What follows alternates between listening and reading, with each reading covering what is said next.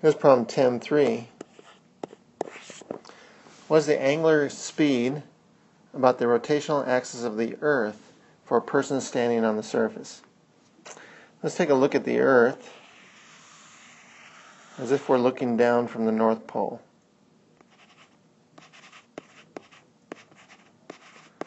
And you're looking at somebody standing somewhere on the Earth at some radius.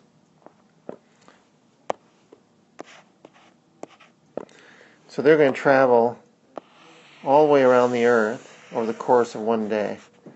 They will travel an angle of 2 pi radians in a time of 1 day.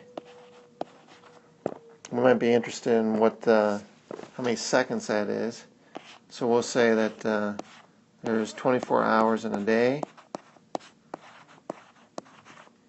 and there is 3,600 seconds in an hour. So as we look at this, days will cancel out, hours will cancel out, and we'll get our total time here. 24 times 3,600 is 86,400 seconds.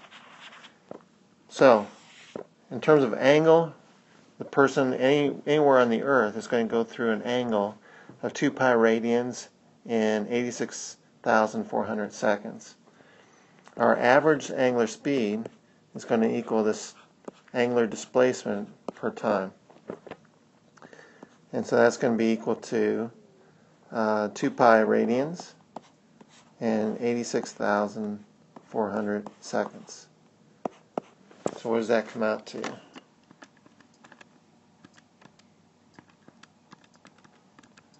(7.27 times 10 to the minus 5). 7.27 times 10 to the minus 5 radians per second.